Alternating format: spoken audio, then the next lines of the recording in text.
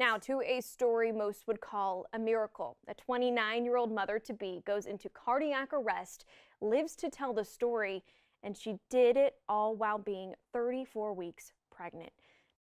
My name's Brittany Little. At the time of my heart attack, I was 29. My heart attack happened on November 3rd, and my heart attack was the cause of a spontaneous coronary artery dissection.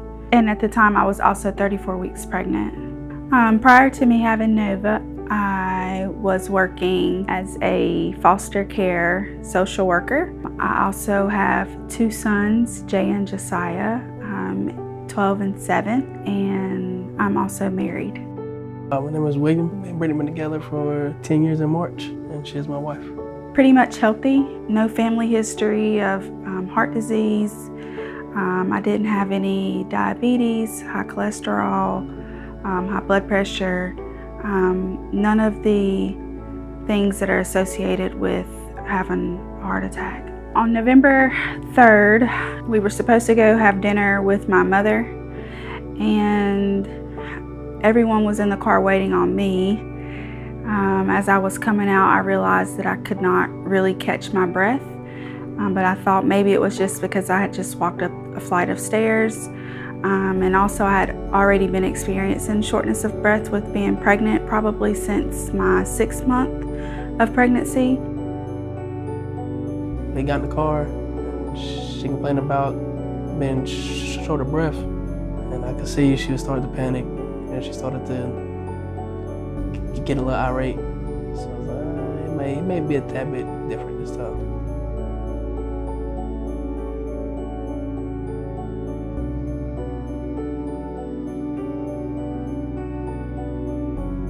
When I got to the cath lab at the hospital, they had spoke with me and was telling me that she had coded a few times, and they had to shock her heart. So the extent of what was going on was more serious than what I had thought it was. Another doctor comes and says we may have to choose between her life and saving the baby's life. I remember hearing the doctor say she's coding. I remember being shocked twice, but by this time I had already been shocked 3 times. I remember telling the nurse that I didn't think I was gonna make it, and she like literally got my face and say, "You're gonna pull through. Don't talk like that.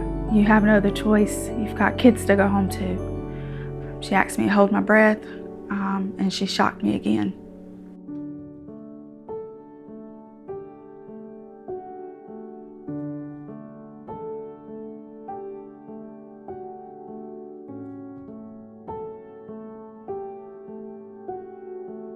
I did not get to see Nova for a whole day because I was still in ICU and she was in NICU.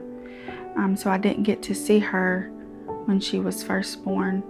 I didn't get to hear her cry.